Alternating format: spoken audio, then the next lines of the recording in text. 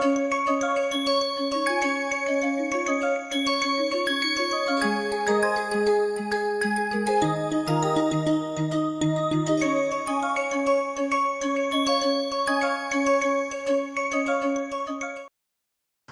good morning and welcome back to the NPTEL lecture series on classics in total synthesis part 1. And the last lecture we talked about total synthesis of natural products. There we talked about total synthesis of isocomenes by Michael Pierang's group and Fitzer's group. Today we will continue our discussion on again total synthesis of isocomenes. This synthesis is reported by Rewal. So, Rewal had reported the total synthesis of both alpha and beta isocomenes, and he reported this in 1994.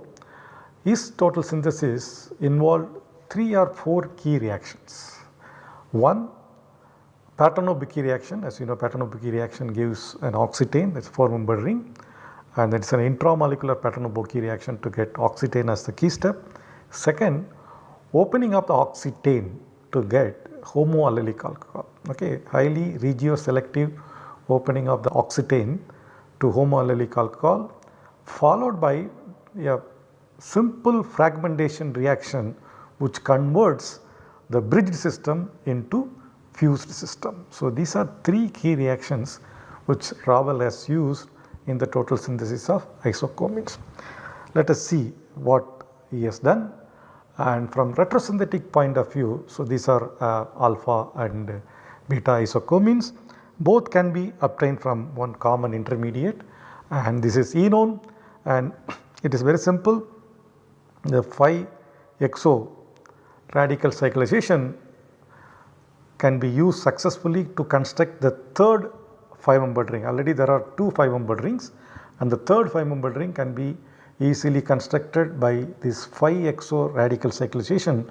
So, once it is done, then simple Wittig will give one isocomene, and isomerization of the double bond to endo-olefin will give the other one. And of course, the bromide can be easily obtained from the corresponding alcohol, and the first key step is this fragmentation. Fragmentation of the bridged system to the fused ring is the first key reaction from retrosynthetic point of view. So, this is the bond which is broken during this fragmentation, okay, and this can be obtained from this oxetane using a regioselective opening of the oxetane followed by oxidation of the secondary alcohol. You get this beta gamma unsaturated enone, and this can be easily obtained from this bicyclic compound by another key reaction, which is Paterno-Bicchi reaction. Paterno-Bicchi reaction is nothing but photochemical reaction between an alkene and a carbonyl group. So, this is an intramolecular Paterno-Bicchi reaction, and this can be obtained from cyclopentadiene and this enone followed by alkylation. So, in 2 steps one can get this interesting bicyclic compound starting from cyclopentadiene. So, before we start discussing the total synthesis of isocomenes reported by Rewal, as I said, there are 3 key reactions, and we will briefly discuss about these 3 key reactions. First, it is a Paterno-Bicchi reaction.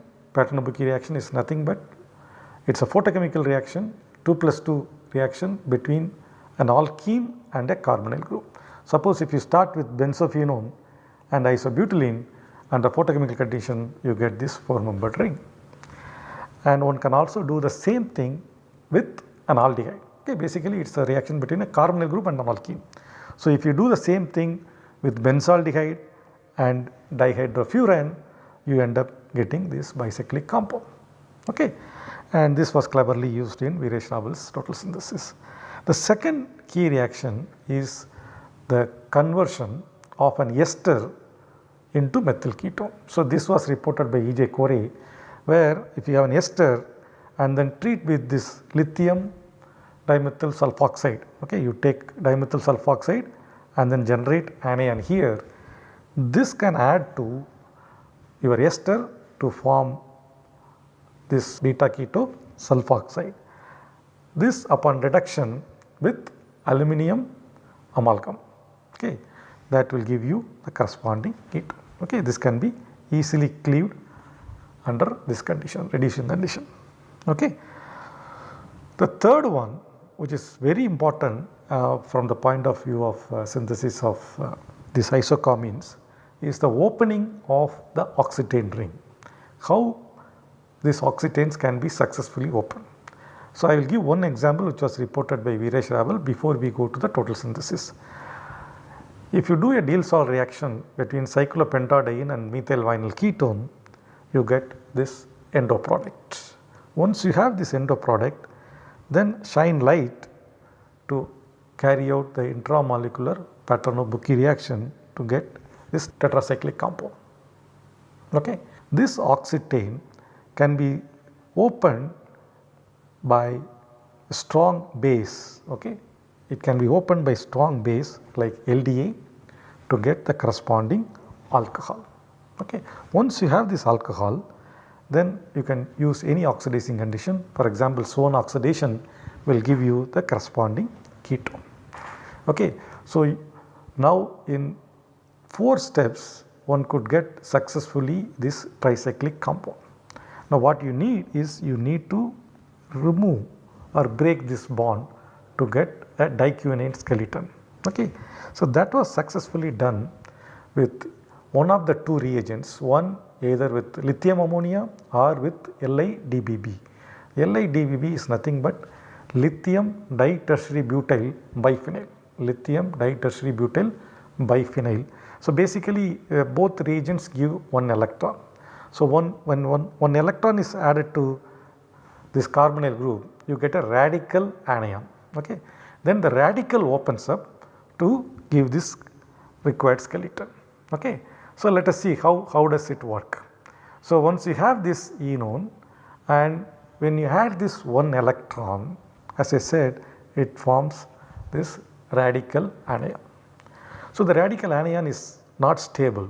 Okay. So, it has to open up. So, if there are 2 ways a bond can break to give more stable compound or more stable intermediate, you should know whether bond A breaks or bond B breaks. Okay. Because once you have that radical here, so it can easily break. If bond A breaks, you will get this enolate and an allylic radical. Okay. And that should give you this enone. So, you have a diquinane with a ketone. So, if you look at this, automatically the double bond goes inside, it is a more stable compound. So, you get internal alkene, but this is not the product you get. What you get is based on the cleavage of bond B. If the bond B breaks, okay, now if you see this, there is a conjugation, that enolate or enol which is formed is conjugated. So, that is why this is more favorable than this bond A breaking. So, when the bond B breaks, you get this dienol that tautomerizes to give this conjugated enol. Okay. So, in one step you can convert this into bicyclic enol. Okay, this is the key step. Okay, so there are 3 key steps: Paterno-Bucchi reaction and conversion of ester to ketone, then opening of this.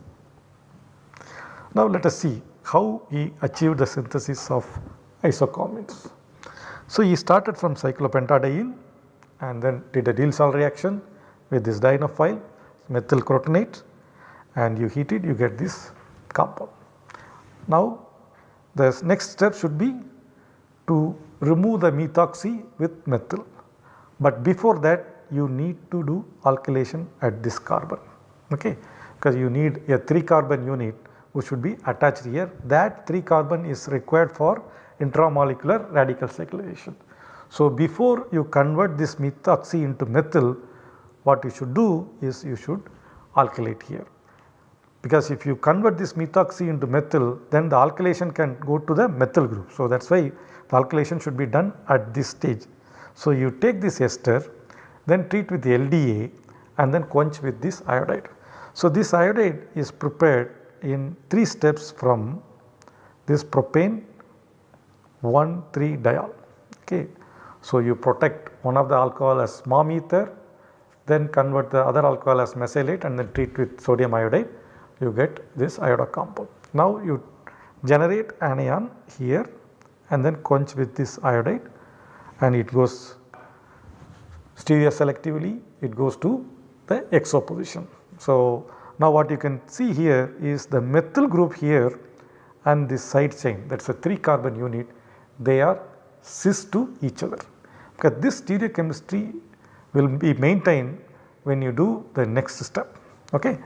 Next, you have to convert this methoxy into methyl group. As I said, you can follow Corey's procedure. So, that reaction worked well to get the corresponding methyl ketone. So, Diels-Alder reaction is over, you introduce the 3 carbon side chain and you also converted the methyl ester into methyl ketone, which is required for intramolecular Pattern-Obiki reaction. So, the intramolecular Pattern-Obiki reaction has also worked very well to give the corresponding oxetane. So, once you have this oxetane, next you have to open the oxetane. So, either you can use LDA or a strong base to get the corresponding homoallelic alcohol. So, this homoallelic alcohol upon oxidation under one condition gave this enone, and now upon treatment with LIDBB, the reaction worked very well and opened the tricyclic compound to the bicyclic compound. So, now you have already the diquinane. Okay. So, what you need to do is you need to cyclize here, that will give the third ring which is required. So, that way you will achieve the synthesis of angular triquinane core structure, then it is just the functionalization of the carbonyl group. So, for that first you have to remove the mom group. So, the mom group can be easily removed using lithium fluoroborate. So, that will give the alcohol, and this alcohol for the radical reaction you convert that alcohol into corresponding bromide by treating with NBS and triphenylphosphine. So, NBS and triphenylphosphine gives you the corresponding primary bromide. Once you have the primary bromide, then treat with tributyltin hydride and AABN, that will give you that radical here. So, this will go and you form a radical that will attack here in a 5-exo fashion and give you the angular triquinane. So, now once you have the angular triquinane, simple Wittig will give you beta isoccomene. Okay. So, for the synthesis of alpha isoccomene, so basically one can isomerize this double bond, but what he did, he went back to the alcohol, okay, and converted that alcohol into iodine. Okay. Using triphenylphosphine and iodine, one can easily convert the primary alcohol into corresponding alkyl iodide. This on treatment with butyl lithium, okay, N-butyl lithium, you can exchange this with lithium. Then that lithium undergoes a 1,4 addition to this enone, and once that happens, it forms an enolate. It forms a 5-membered ring followed by enolate formation. That enolate is quenched with this reagent, it is called Cummins reagent, that will give you the corresponding enol triplate. So, once you have the enol triplet, then you couple with Gilman reagent, that is lithium dimethyl cuprate, that will give you corresponding isoccomene. So, he used cleverly the Diels-Alder reaction, Pattern-Obiki reaction, and opening of the oxetane, and also opening of the bridge system to fused system to synthesize both alpha and beta isoccomene. And his synthesis started with commercially available inexpensive cyclopentadiene, and these are the key reactions which he used to synthesize both beta and alpha isoccomene. Overall, the total synthesis was done in 14 linear steps and the yield was close to 20%. So, 20% overall yield is really very good considering the triquinane complexity. Now, since we are talking about this Pattern-Obuchi reaction and application of Pattern-Obuchi reaction in the total synthesis, we will continue our discussion again reported by Rewal in the synthesis of another triquinane called Silphipherfol-6-6en-5-one. Okay. So, this was isolated in 1980s by Bolman, and if you look at this molecule, this is also an angular triquinane, okay, an angular triquinane, and here yet again Rewal used the same sequence, that is Pattern-Obuchi reaction, opening of the oxetane and followed by opening of the bridge system. He could successfully synthesize this compound, but importantly he could achieve this in 5 steps. Okay. So, that is a significant improvement compared to what he had earlier reported for the total synthesis of isocomens. So, let us see how he has done not only Silphipherfolanes, there are so many other natural products which are having almost similar structure with some minor modification in the functional groups. Okay. Here are some.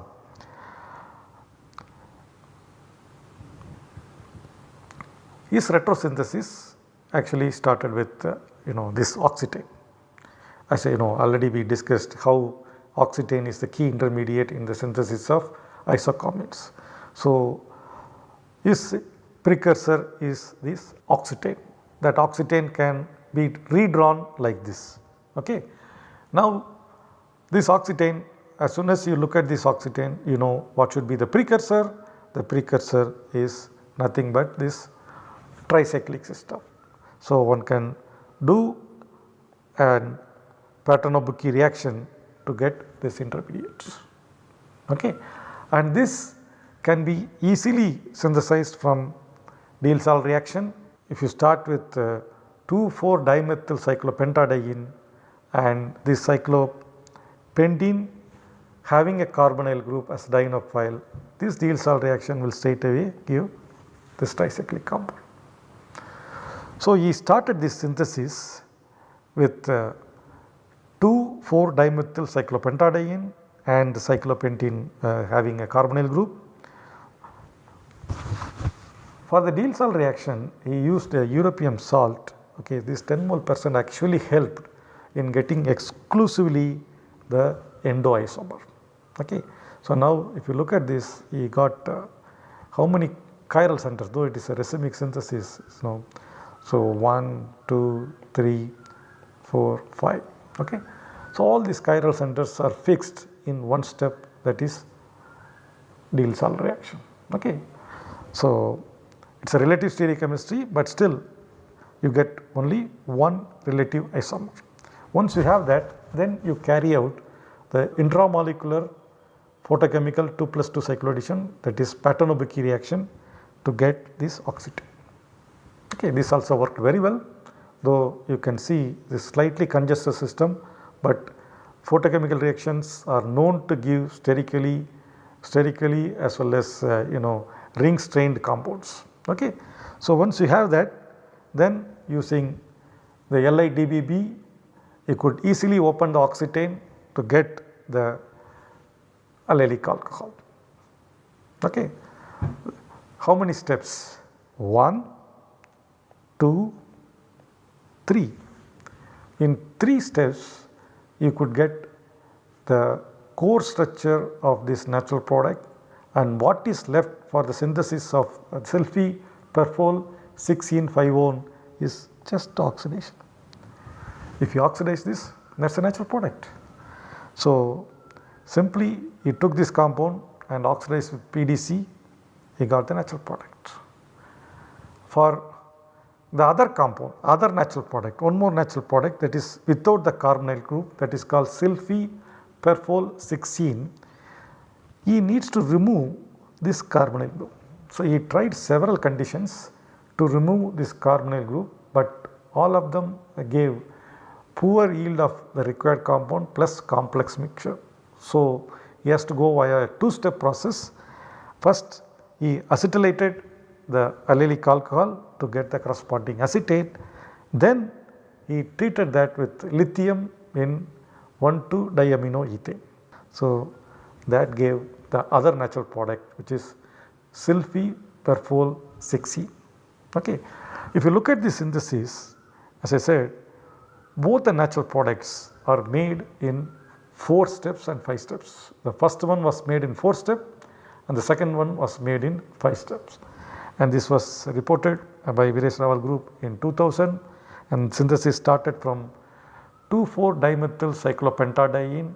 As in the case of isocomines, here also the key reactions are intramolecular Patterson-O'Beeke reaction and the cleavage of oxetane and cleavage of the CC bond using lithium ditertiary butyl biphenyl.